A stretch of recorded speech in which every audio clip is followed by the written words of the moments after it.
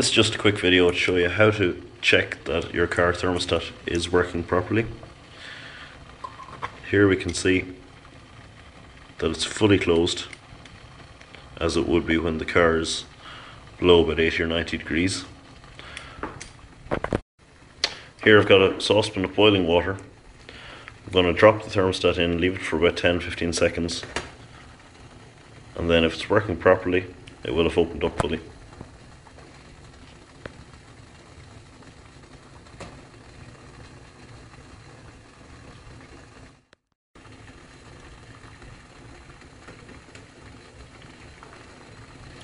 Take it out, and we can see here the gap. It's about 1/4 of an inch, 6 or 7 millimeters, which shows that it's opening properly. This gap will obviously close now as it's cooling. So that's how to test it. Cheers.